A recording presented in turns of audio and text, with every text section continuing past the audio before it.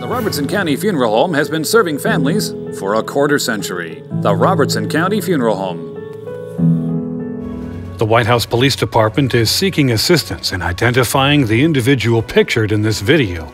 The yet unidentified male was captured on a security camera breaking into a concession stand. According to White House Police, the suspect escaped with various cooking items.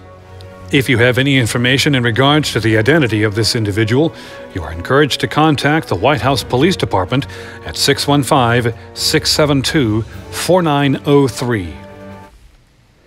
If you want a beautiful yard, don't go to one of those places that have a plant section.